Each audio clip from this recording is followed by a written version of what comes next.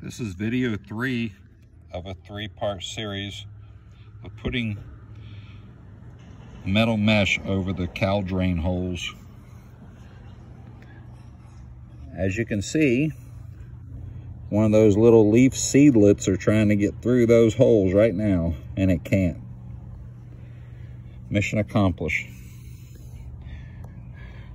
We also have one on the other side over there.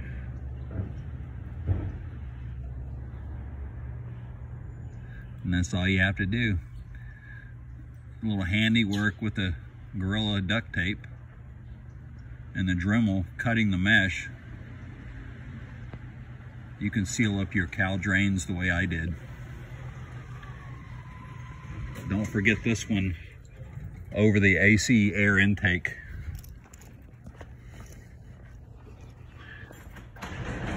Because your leaves and seeds and stuff from the trees are coming through this vent.